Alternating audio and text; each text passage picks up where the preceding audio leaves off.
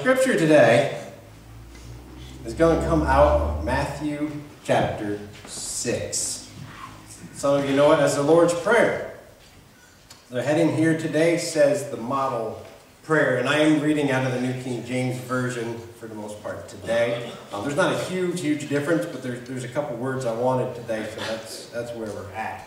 So we're going to start in chapter 6, verses 5 to 15 this morning.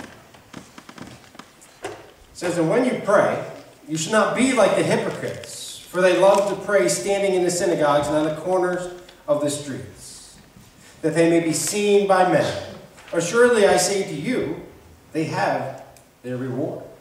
But you, when you pray, go into your room, and when you have shut your door, pray to your Father who is in the secret place. And your Father who sees in secret will reward you openly.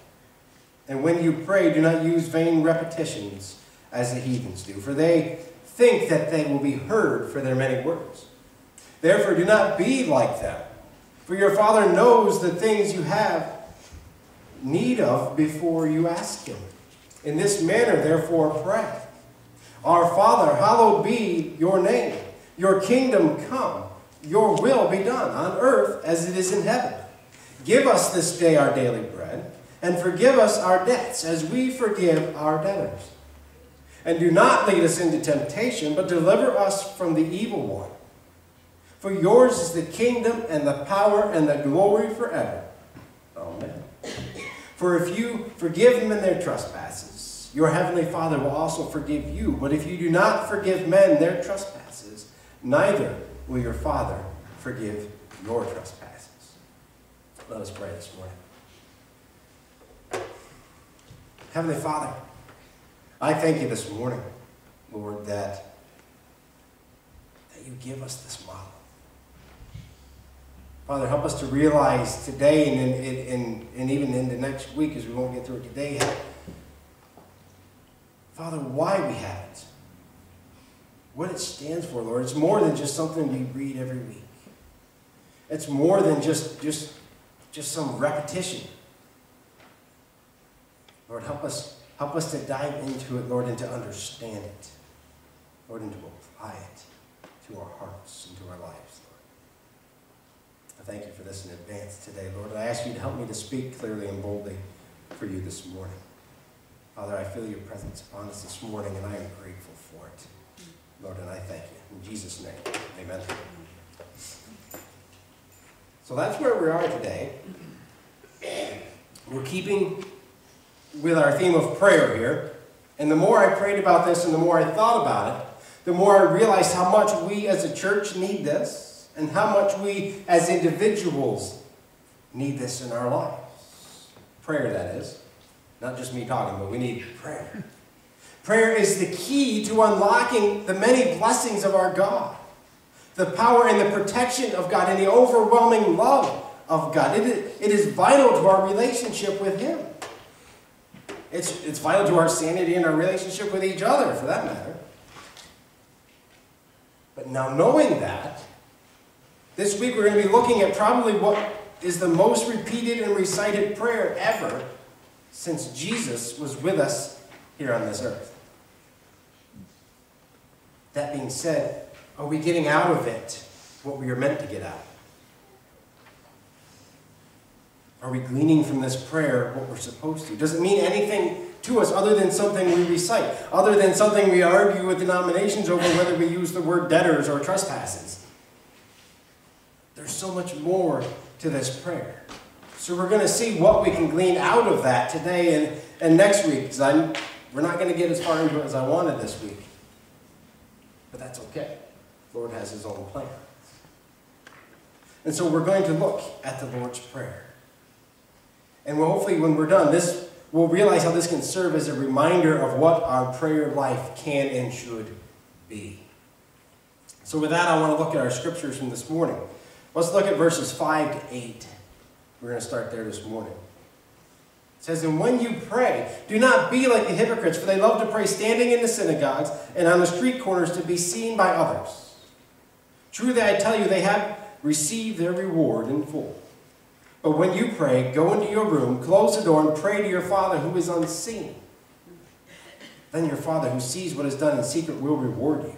And when you pray, do not keep on babbling like the pagans, for they think they will be heard because of their many words. Do not be like them, for your Father knows what you need before you ask him. It's interesting, Jesus prefaces the Lord's Prayer, the model prayer, with a warning and with instruction. He says, and when you pray, do not be like the hypocrites. And we hate that word. That hurts when we hear the word hypocrites. No one likes it. But then again, God has no use for the boastful and the selfish. Jesus continues, truly I tell you, they have received their reward in full. He's referring to the Pharisees who would go to great lengths to be sure to pray at a set time throughout the day. But not just that, to pray in a place where somebody was sure to see them pray, or somebody was sure to hear them praying and hear these big, beautiful words and these elegant prayers and things, so that when they did, they would think, wow, well, God must love that person. They must be quite a holy man. Just listen to them. Look at how faithful they are with their time of prayer. They weren't doing this to impress God. They were doing this to impress those who were watching. Now, do we pray out loud at times? Yeah. Is that okay? Yeah. What Jesus is condemning is not public prayer, but rather self-serving prayer. As I said, they weren't doing this for the Lord's glory. They were doing it for theirs. There are times for public prayer, for abrupt, out-of-the-blue prayer. But that is to be the product of the leading of the Holy Spirit. There are times when you are in a group of believers sharing with one another and the Spirit tells you that person needs to be prayed for, like right now. The Lord wants to tell that person, I know their pains. I know their struggles. I know what they're dealing with, and I'm going to use you to show them that I know. He's saying that person needs to know that I know, and you're the one that's going to show them.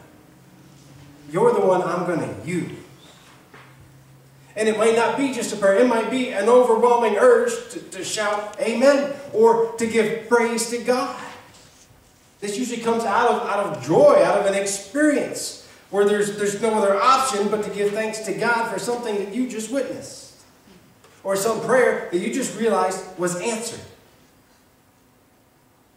Again, there are times like what we have right here this morning that myself or another leader, lifts up a prayer out loud in front of everyone. Not for our benefit. I don't stand up here for my benefit.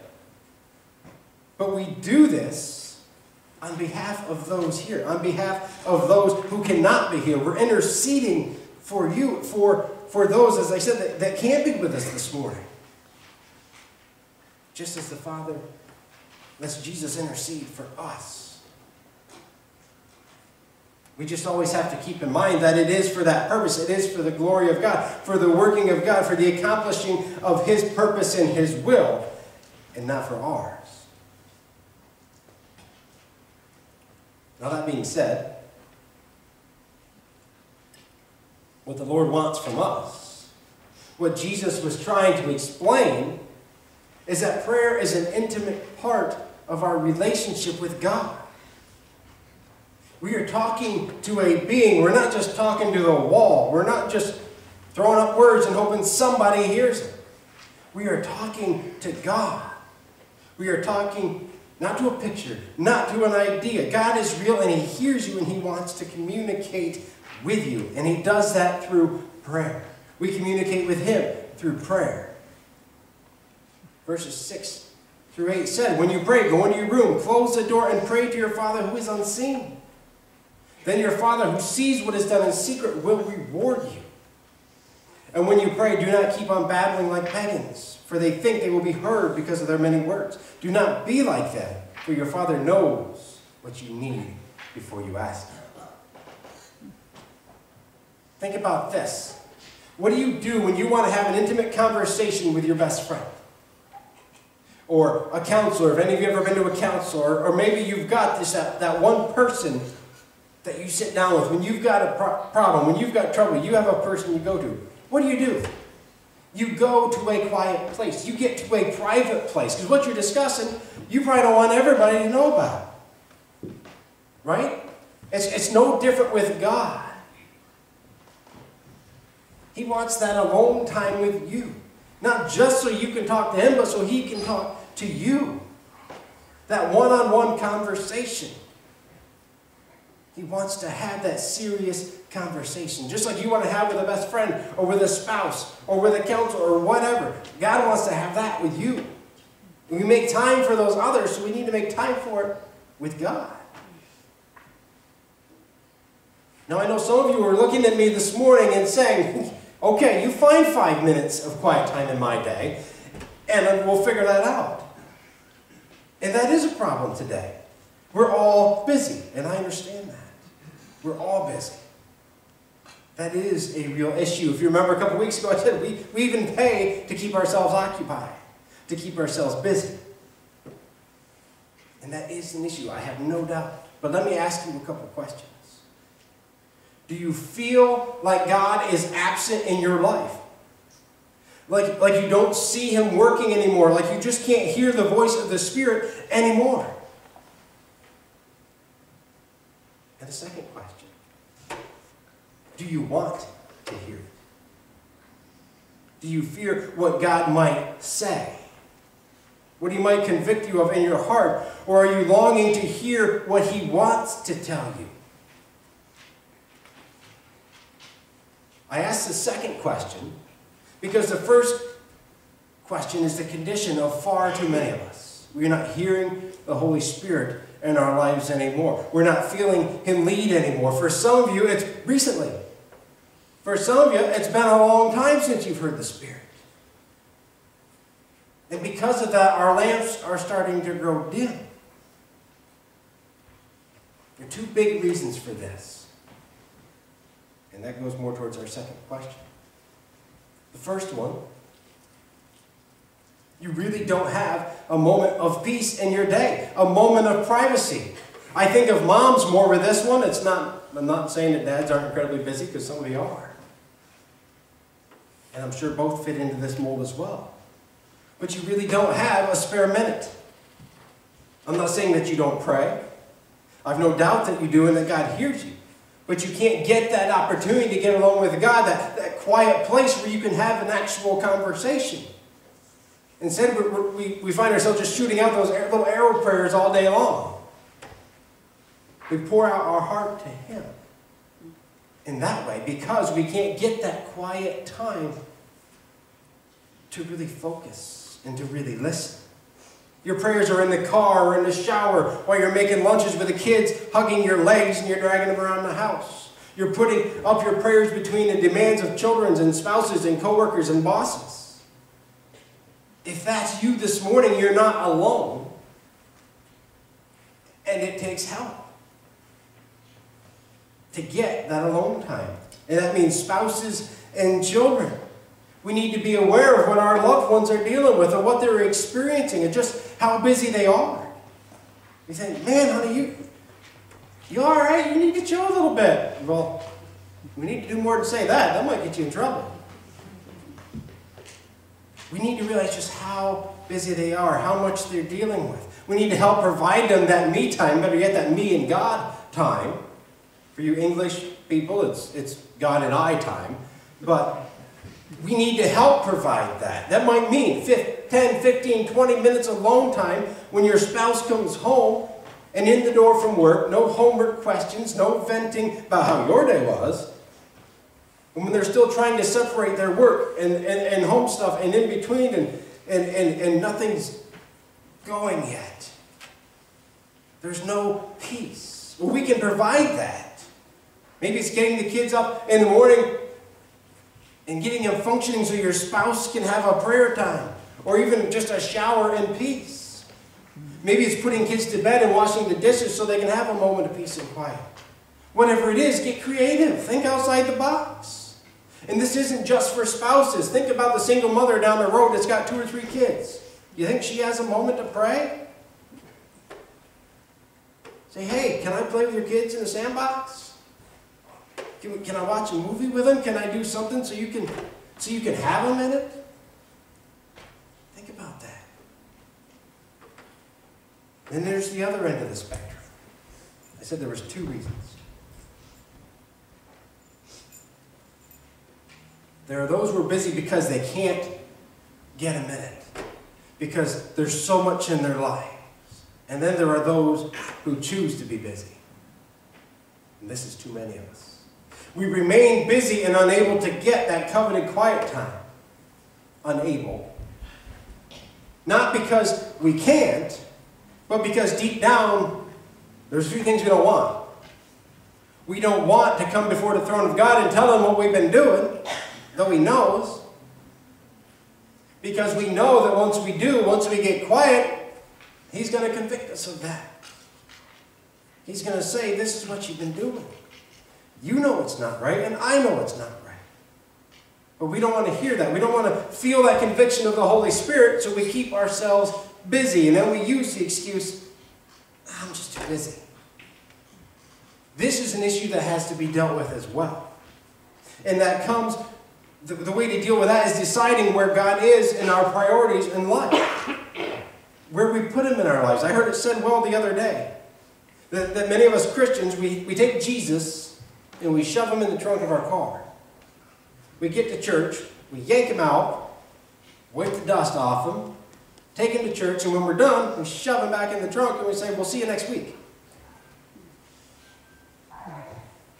And as a result of that, that's about all we hear of the leading of the Spirit. That's about all we hear of Jesus for the week, is that 1 hour when we're here. If that is where we're placing Jesus in our lives, then that's all we're going to hear from. If we aren't hearing the voices of the Holy Spirit, we're going to hear the voices of another spirit. And that one really has no interest in your well-being, but rather in your self-destruction. He is watching with a smile on his face as you shove Jesus back in the trunk. We have to make a choice of which voice we want to hear, of what spirit we want to make time for in our lives.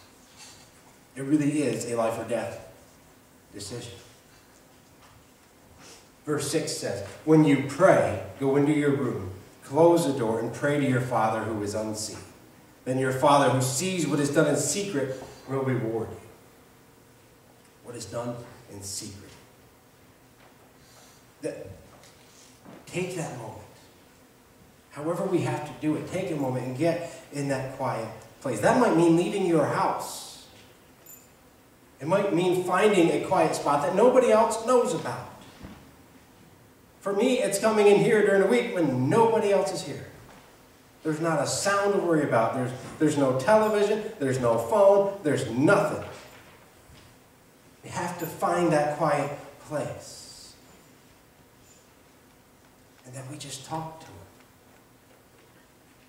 Don't think, it talks about not babbling on like the pagans do. Sometimes we think we have to pray a certain way so that He'll hear us. It says, do not be like that. For your Father knows what you need before you ask Him. I've said this before and I'll say it several times. Though He knows what you need, He still wants to hear it from you. Think about it this way, those of you who are parents. Which one of you don't want your child, say you have a wayward child, a child who's struggling with something, and it could be anything. How many of you would not want him to come to you and to tell you what he's dealing with? To tell you, I need help. You know he needs it. You know what he needs. But you want him to come to you or her and tell you. To ask you for help. I'm not a psychologist. I don't understand it. But part of the healing that is needed is to come out and say what the problem is. We have to be able to say it ourselves. After all, if we can't say it out loud, we're probably not ready to receive the help yet. We're not ready to humble ourselves and let Him take over. We have to be able to put it out there. And you know what? I've had this discussion with a few people, and that might be a loud conversation between you and God. It might be an angry conversation on your part, and that's okay. He wants you to talk to Him as a father, and we're going to get to that part in a little bit.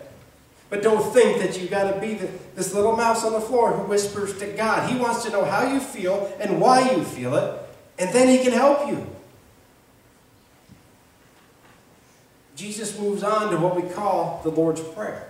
As I said, in some of your Bibles, it's going to say the model prayer. That's probably a better name for this prayer, because that's what it's meant to be.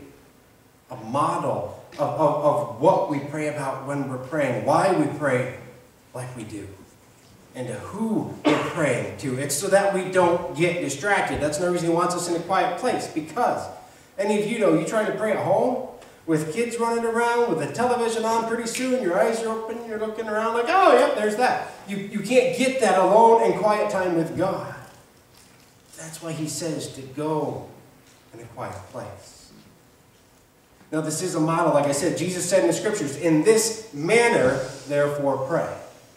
In this manner. Meaning keeping these things in the forefront of your mind when you pray. Do this so you won't be distracted. There is nothing more the devil would love than to interrupt your time of prayer, to keep you from concentrating on your time with God. Jesus knew this. So he left us this model. Think about it. How many times do we see in the Bible when Jesus prays, he leaves. He goes out in the middle of nowhere where there is nobody to bother him, and there he prays. He didn't pray with a room full of people or with the 5,000 people needing to be fed. He went off into the night in the dark and prayed for a long time.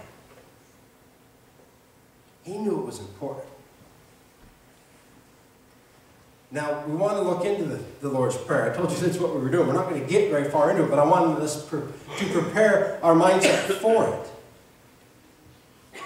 And the very first couple lines is what we're going to read, and it's going to give us something to chew on for the week, and it goes well with their song this morning. So I want to read just the beginning, the very bit of verse 9. It says, in this manner, therefore, pray. Our Father in heaven, hallowed be your name. Our Father. Have you ever given a lot of thought to why we often start our prayers this way? I mean, usually any prayer, it's just Father. That's how we start. Why? Not just because that's what we see written in the Scriptures, not just because that's what we hear Jesus do. It's more than that. If you are a follower of Jesus Christ, if you have put your faith in him, and you have become sons and daughters of God, children of God, adopted into the family, that's who he is to you. That's who he wants to be to you. That's who he longs to be to you. For some of us, that's been a hard thing to grasp. It was for me. That's who he is. Some of us didn't have an ideal father figure. Some of us didn't have one at all. But I can tell you this. Unlike a fallible, prone to sin human being, your Father in heaven is a perfect Father. A Father who will never leave you, never forsake you. He only ever has your best interest in mind. Your well-being in mind, because he is a just Father, a fair Father, and he loves you with an unending love. That's the kind of love that none of us, no matter how good our fathers on earth are, we all fail at times. But God will not do that.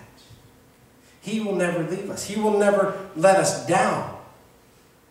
Even if you don't know him yet, even if you don't have a relationship with him, he still loves you. He's longing for you to come to him. He's right there. Think about this. We put so much stock, and I think this is why it's hard for us to understand this, to understand a father, a perfect father concept, because we put so much stock in that, in the men in our lives, as we should, but they let us down. Think about that. Our fathers have let us down in cases. Our husbands let us down. People let us down, and that's because we put them on too high of a pedestal in the first place. But God cannot let you down. God cannot not love you. We can come before him with our guard down. We can come before Him with the expectation and the desire to feel loved and to be heard, because He will not disappoint us. He will not ever not love us. I want to stop there for this week, because I want you to think about that as we go in to the prayers, the rest of that prayer, because there's so much more. Just that little bit of our Father says a lot about who God is and who we see Him as, who He wants to be for us. Their song said, "Who will love me for me?" Well, that's Him. But I want you to think and consider a few things this week. Have I been avoiding the one whom I need most?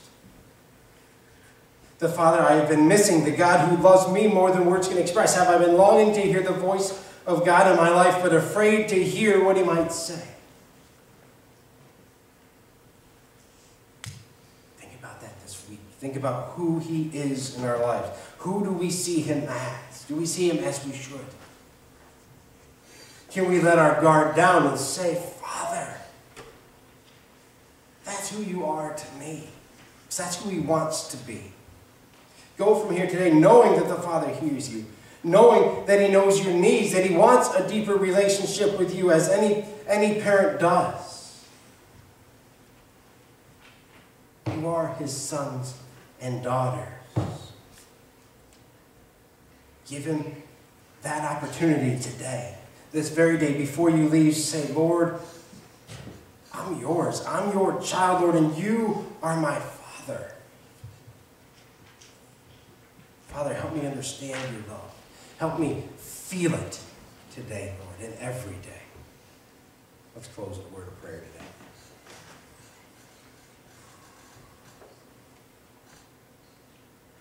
Father, Lord, that's who you are to us. That's, as I said, who you long to be. Help us to accept that, Lord. To put out of our minds the notions of what an earthly father is, Lord, because we can't compare. Father, humans will let us down, but you will not. So, Father, I pray here this morning that each individual here, Lord, would accept you as the perfect Father. Lord, the ones whose love is perfect, whose justice is perfect.